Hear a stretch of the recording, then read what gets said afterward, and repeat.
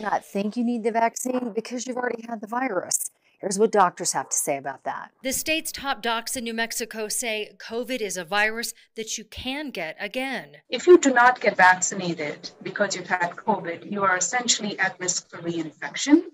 You're at risk for severe illness.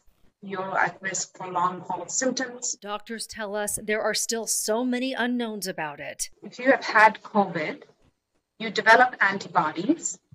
How long those antibodies stay in your system is really not known. What they do believe, that every New Mexican should get vaccinated, even if they've already had the virus. We know that the vaccines are safe. We know that they are extremely effective. And so whether you've had COVID or not, we would urge you to go get vaccinated. So I would encourage all New Mexicans that once we have an abundant supply to become vaccinated. The doctors say they are working to get New Mexicans vaccinated as quickly as possible. They say all of that, though, depends on how much vaccine arrives in the state each week.